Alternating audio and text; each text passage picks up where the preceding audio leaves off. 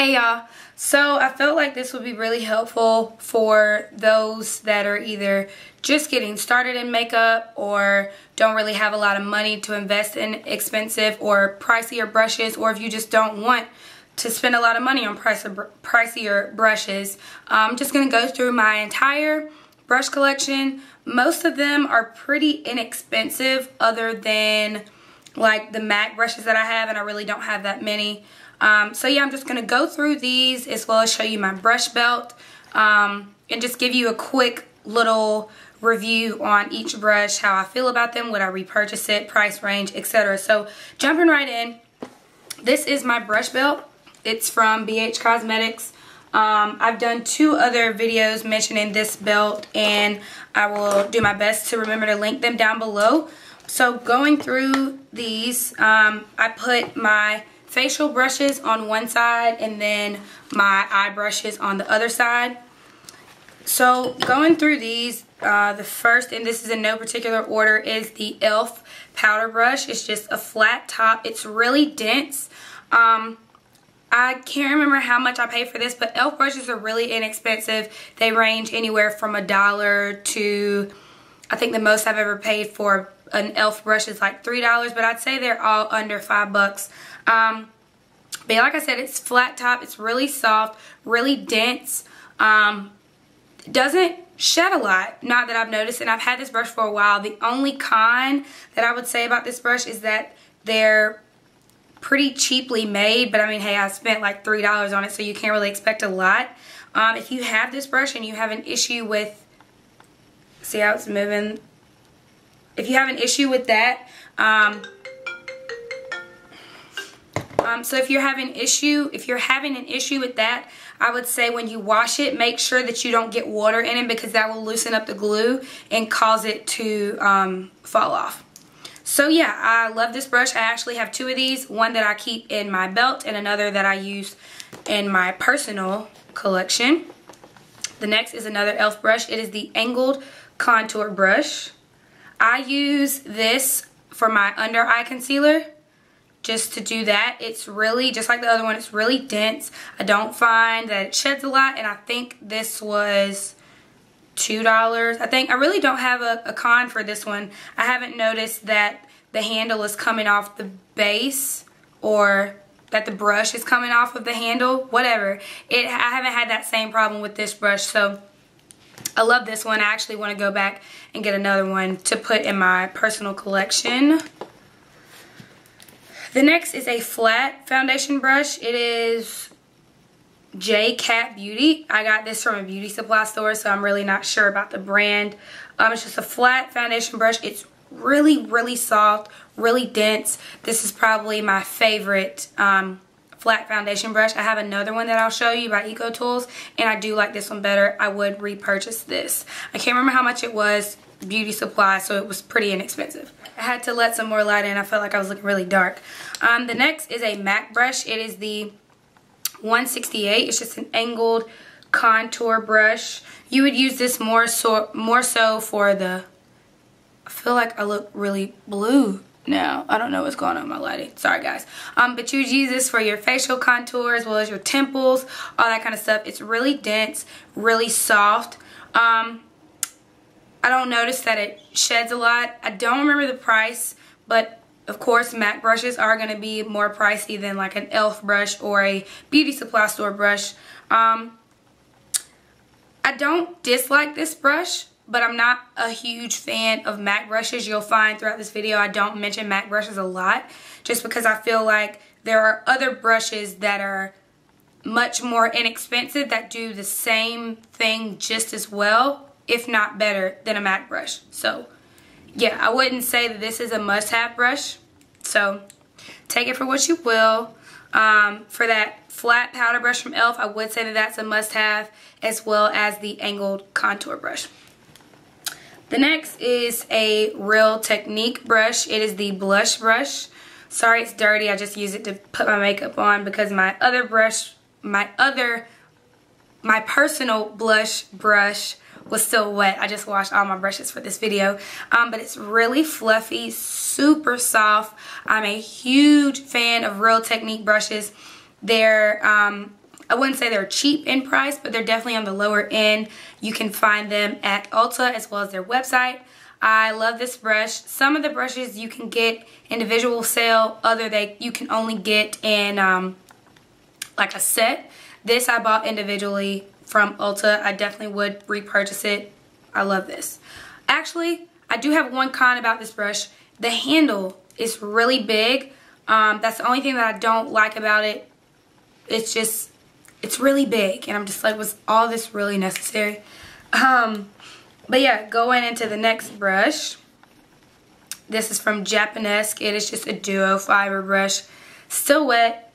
I don't like this brush at all. I'm not a huge fan of duo fiber brushes, honestly. The only one that I've ever been a fan of is one from BH Cosmetics and the one from Real Techniques that I'll show you in a little bit. But yeah, I don't like this brush. It sheds a lot. I seldomly ever use it just because I don't want to deal with the bristles coming off on my face or my client's face. But for some reason I still have it. I honestly don't know why. I got this from Ulta. I do like the size of it. It's pretty small. So yeah, and I do feel like this was more on the pricier end. It is the 942 brush. The next is a concealer brush. It is from EcoTools. I don't really use this a lot. I used to use it all the time for my under eye concealer, but I find that it holds a lot of product in the bristles, but it is really dense, really soft. I've also used this with cream eyeshadows. Works really well for that. So yeah, that's all my facial brushes. Moving on, or that's all my facial brushes in my belt. Moving on to the eye brushes. The first is an eyeshadow brush, $2.39 from MAC. Looks like this, really dense. It's more of a short bristled eyeshadow brush. I do like this brush. It's not my favorite eyeshadow brush. Like I said, for MAC brushes in general, I do feel like it was extremely overpriced. I have about 5 of the same eyeshadow brush that I'll show you next, and I find that I reach for those more than I reach for this. So yeah, doesn't shed a lot. I don't dislike it, but it was just pretty overpriced. Oh, and I got that as a gift for anyone wondering, oh, why would you pay so much for it if you don't like it? It was a gift. The next is the Sonia Kashuk eyeshadow brush, and I have 3 in my belt. I have 2 in my personal collection. As you can see, I love these brushes. I think they're about $5.99 a piece. I got all of mine from Target. They're really dense, really soft, really good for packing on color, as well as pigments or glitter. So I love those brushes. Those are my favorite eyeshadow brushes of all time, other than the Real Techniques one that I'll show you in a second. The next is a Lancome fluffy blending brush. I don't think I bought this. I think I jacked this from my mom's makeup collection. Hi Judy. Or hey Mom. Some people get offended or feel some type of way that I call my mother Judy. But anyway, I'm not sure how much she paid for this. It's just a regular fluffy blending brush. Doesn't shed. I wouldn't say that I would repurchase it just because I don't know how much it costs. So yeah, I like this brush. I use it for just blending colors together. The next is a precision brush. It is the 219 brush from MAC. It's really good for those precise lines if you want to get a very defined crease. I use this when I'm doing a cut crease. Yeah, I'm not sure how much it costs. All of my MAC brushes were a gift, all of them. So I don't know how much it cost. But yeah, the only thing that I don't like about MAC brushes, the majority of them are white, and I feel like anytime I use a crease color, myself as well as anyone else that does makeup, it's a darker color. Why would you make this brush white? I don't know, but whatever. I didn't make the brushes, I just bought it or received them. The next is the 212 flat precision brush from MAC. Not sure how much this was. Again, actually this wasn't a gift. I jacked it from my mom. I use this for my eyebrows. I use it to, this is the brush that I use for concealer. So yeah, I mean, it's a pretty simple brush, so it's not a whole lot you can say about it. It's really dense, really soft.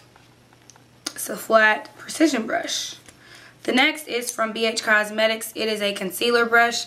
I got this to use for my eyebrows, but I find that the flat precision brush just works 10 times better. Sometimes I will use this just to blend the concealer, and I also use this as a lip brush, a lipstick brush. So moving on to the next one. This was a brush that I got for free with a color tattoo. Maybelline color tattoo, whatever, 24-hour color tattoo, whatever they're called. It's really soft, really dense. I recommend a brush like this for cream eyeshadows. It's very similar texture to this brush, but the Maybelline one is just smaller. I don't know that they still make this. I think this was just like a limited edition with that one particular color tattoo. The next is an angled eyeliner brush. This is from e.l.f. If you ever have trouble doing a winged liner, I would recommend this brush. I don't, typically when I'm doing a winged liner, it's with a felt tip pen. But if I was to use a cream liner or cream shadow or whatever, I would recommend using this. I think this was like $3. So if you need one, go straight to e.l.f. because I mean, you can't really mess up on this brush. No point in spending like $20 on that brush when you can get it for $3. So done with that. Moving on to my personal brushes. I keep it in this little glass container that I got from Walmart. Can't remember how much it was. I would say less than $5, probably not even that much. And then in my other one, this is an old Yankee candle that I cleaned out, took the wax out, and took the sticker off. And then these beads I got from a mixture of a flower arrangement that I got, as well as some beads that I got from Walmart. So jumping into the facial brushes again first, this is the buffing brush from Real Techniques. This and this one, which is the stippling brush, duo fiber brush from Real Techniques. These are probably my two favorite foundation brushes. I wouldn't say I prefer one over the other. I love these brushes. I love these brushes.